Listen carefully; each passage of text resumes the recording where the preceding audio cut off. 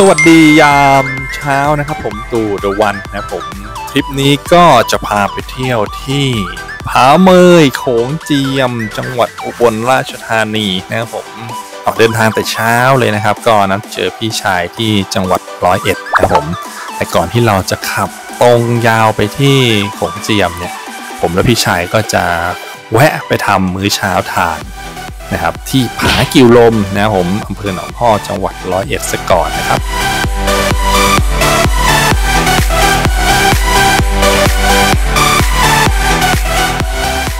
สำหรับถนนขับขึ้นผากิวลมนะครับเส้นทางก็สวยงามนะผมขับง่ายมีต้นไม้ตลอดทางทั้งซ้ายและขวาอากาศสดชื่นนะครับผมยิ่งเช้าแบบนี้นะผมรู้สึกว่าเราได้รับออกซิเจนอย่างเต็มที่เลยครับว้าว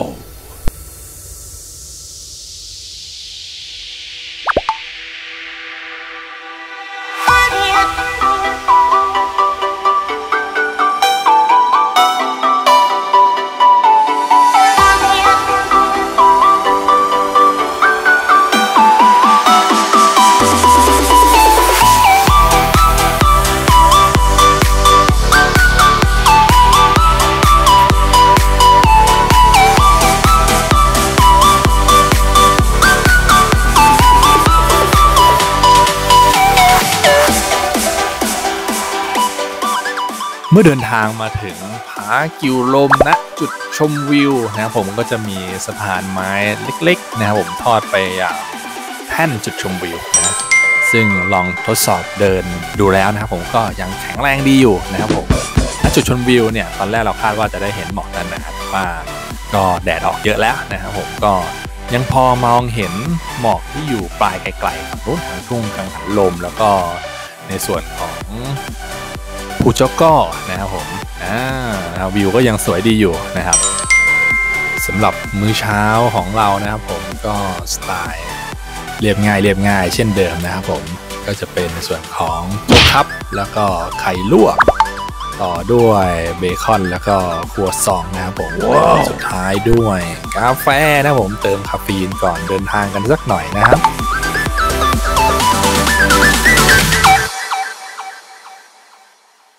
หลังจากที่เราอิ่มท้องกันแล้วนะครับผมก็ออกเดินทางกันต่อนะครับผมมุ่งหน้าสู่ผาเมยนะครับผมอำเภอโขงเจียมจังหวัดอุบลราชธานี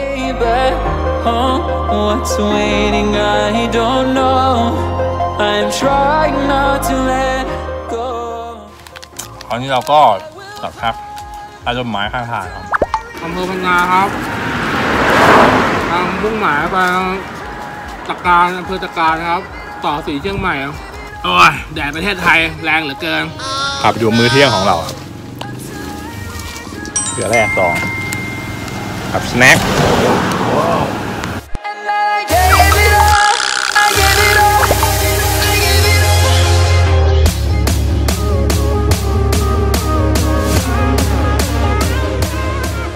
หลังจากที่เราอิ่มท้องนะครับจากซีเรียลอัดแท่งแล้วก็เกลือแร่เป็นที่เรียบร้อยแล้วเราก็เดินทางกันต่อนะครับผมมุ่งหน้าเข้าสู่อำเภอโขงเจียมจังหวัดอุบลราชธานีนะครับ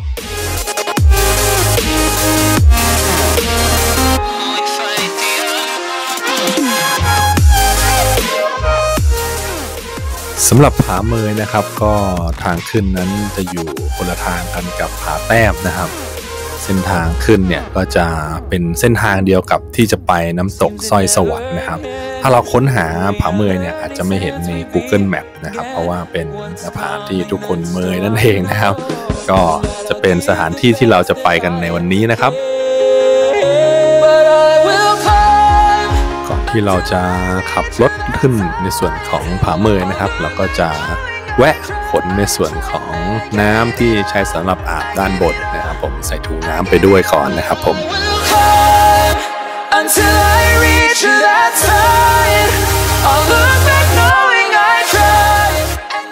สำหรับเส้นทางขับขึ้นผาเมยนะครับก็เป็นเส้นทางธรรมชาติที่มีความสวยงามนะครับผมภูมิประเทศก็จะเป็นโขดหินนะครับส่วนมากแล้วก็น้ำจะค่อนข้างเยอะนะครับผม พื้นผิวเส้นทางเนี่ยก็จะเต็มไปด้วย ทรายหินกรวดนะครับแล้วก็หินแข็งๆค่อนข้างที่จะเยอะเลยทีเดียวนะครับผมแล้วก็เวลาขับเนี่ยก็ควรที่จะใช้ความระมัดระวังอย่างสูงนะครับผมโดยเฉพาะเนินนี้นะครับผมค่อนข้างที่จะชันโอกาสนะครับชันโอกาสก็ใช้ความระมัดระวังในการขับนะครับเส้นทางนี้นี่ถ้าแปะลงไปนี่ก็โอ้โหนะครับหนักเอาการเหมือนกันเลยนะครับผมโขดหินนะครับ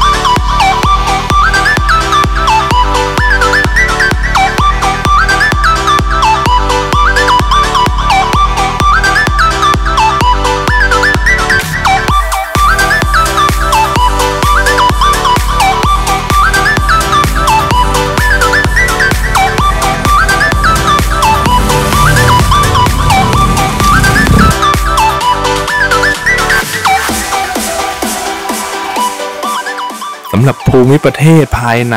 เส้นทางที่เราขับขึ้นผาเมยนะครับผมบอกได้เลยว่าสวยงามมากนะครับผมเพราะว่าจะเป็นลักษณะของภูเขาหินตัดแนวทุ่งหญ้าสลับกับปลาสลับกับลำธารน้ำนะครับผมอากาศเนี่ยจะร้อนในบริเวณที่เป็นที่โล่งนะครับเพราะฉะนั้นเวลาที่เราพักเนี่ยก็แต่ละช่วงของการขับเนี่ยมันก็จะมีแนวร่มหรือแนวป่าให้เราสามารถที่จะ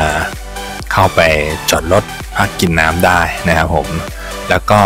อย่างหนึ่งนะครับผมที่อยากจะแนะนำเลยสำหรับใครที่จะเดินทางมาก็คือในส่วนของน้ำดื่มนะครับน้ำดื่มถ้ามาในช่วงที่อากาศร้อนเนี่ยนะครับซึ่งภูมิประเทศโซนนี้ค่อนข้างที่จะอากาศร้อนก็ควรที่จะเตรียมในส่วนของน้ำดื่มมาให้เพียงพอนะครับผมและอีกอย่างหนึ่งก็คือระวังในส่วนของแนวโขดหินระหว่างการขับขี่ด้วยนะครับเพราะว่าบางช่วงของทางเนี่ยจะมีโขดหินที่ยื่นออกมานะครับผม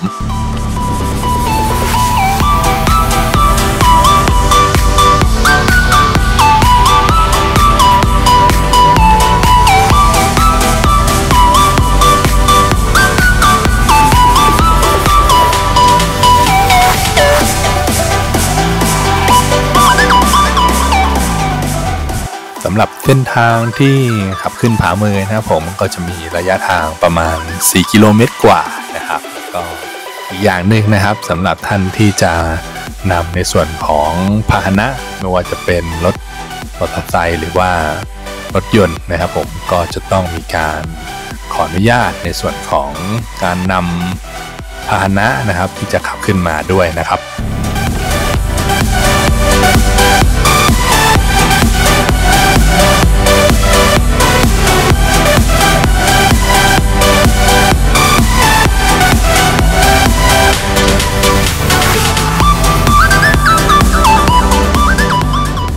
ด้วยประสบการณ์มือใหม่อย่างผมนะครับก็ขับจี้มากจนเกินไปนะครับทำให้อ่านไลน์ไม่ทันนะครับล้อหลังลงมาติดอยู่ในหลุมทรายนะครับแล้วก็แถมยังไปเบิ้ลซ้ำเข้าไปอีกนะครับทำให้ล้อตะกุยแล้วก็จมลงอยู่ในทรายเพิ่มขึ้นนะครับก็จากสถานการณ์นี้เราก็จะต้องทำการกู้รถนะครับที่มีน้ำหนักมหาศาลพร้อมกับสัมภาระของเรานะครับผมออกจากหลุมก่อนนะครับวิธีแรกที่เราเลือกก็คือล้มรถนะครับแล้วก็ทำการทำแรมป์หรือว่าสโลปนะครับซึ่งตอนแรกเนี่ยเราว่าจะลากรถออกด้านข้างนะครับผมแต่ว่ามันหนักเกินไปนะครับก็เลยเลือกที่จะทำสโลปแล้วก็ตั้งรถกลับคืนนะครับแล้วก็ดันส่งนิดหน่อยนะครับก็ประสบการณ์นี้ก็สอนให้ผมรู้ว่าไม่ควรขับจี้มากจนเกินไปนั่นเองนะครับผมเมื่อเรา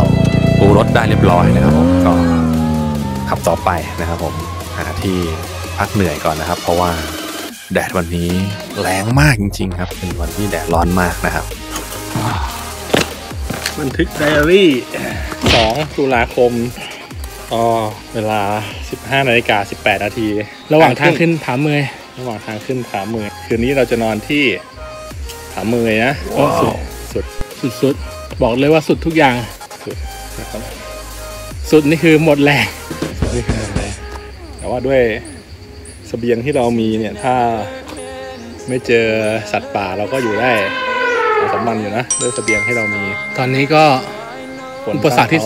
2ฝนกำลังมืดมาครับจากทางฝั่งลาวนะเพราะว่าสุดขอบหน้าผานี่ก็ขั้นด้วยแม่น้ำโขงแล้วก็วันนี้เราก็จะนอนตรงหน้าผาก็ต้องรีบไปก็ไม่รีบครับไปเรื่อยๆตามเท่าที่แรงไหวน้ำก็กินได้แค่จิบๆนะครับขอไปเที่ยวก่อน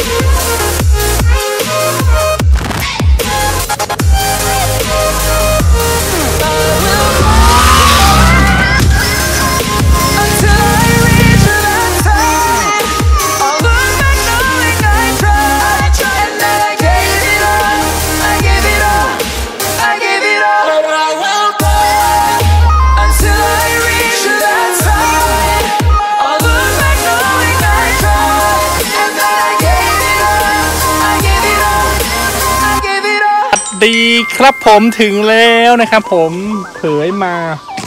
ผาเมยนะครับก็เป็นหน้าผาที่มีแม่น้ำโขงขั้นอยู่ระหว่างไทยกับลาวนะครับ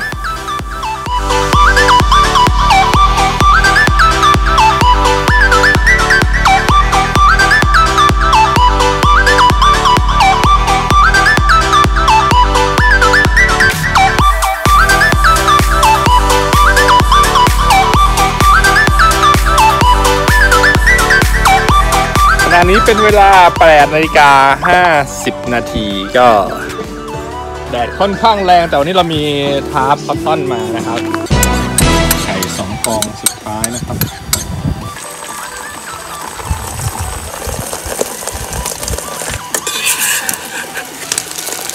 บนเขาทำอะไรก็อร่อยนะอะไรก็แล้วแต่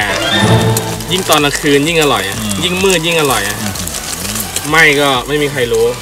ผมเลยชอบทำอาหารมากทำให้เพื่อนกินบนเขาเนี่ยใส่อะไรมันก็บอกอร่อยไม่มีใครบอกไม่อร่อยเลยลองบอกไม่อร่อยเลยก็ไม่ได้กินมื้อเช้านะครับผมริมโขงเราต้องเหนื่อยง่ายเลยเราต้องกินดิจิไลท์เพื่อเติมพลังงานแล้วก็ไข่2 ฟองสุดท้ายของเราพอดีเป็นมื้อเช้าที่อร่อยมาก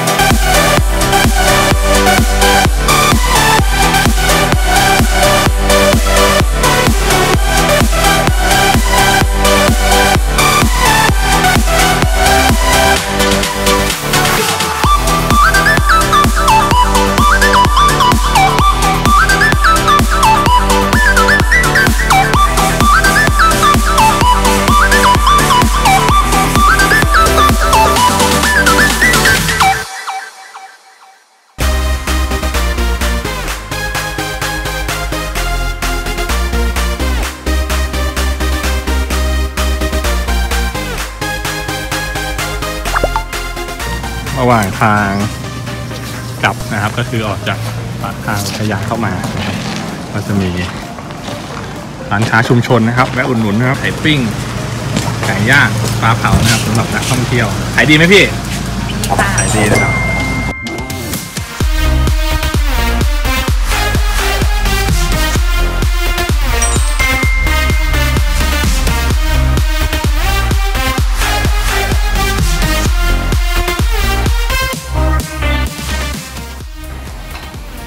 บันทึกตอนสุดท้ายนะครับก็สิ้นสุดการเดินทางของเราแล้วนะครับ2 วัน 1 คืนนะครับผมผาเมยจังหวัดอุบลราชธานีนะครับผมริมแม่น้ำโขงเลยนะครับก็ส่งพี่เป่งเข้าบ้านเรียบร้อยนะครับผมนะครับก็พบกันใหม่ใน EP ต่อไปนะครับผมแล้วก็อย่าลืมฝากกดติดตามด้วยนะครับผมกดไลค์กดแชร์นะครับผมถ้าชอบนะครับผมขอบคุณทุกคนครับสวัสดีครับ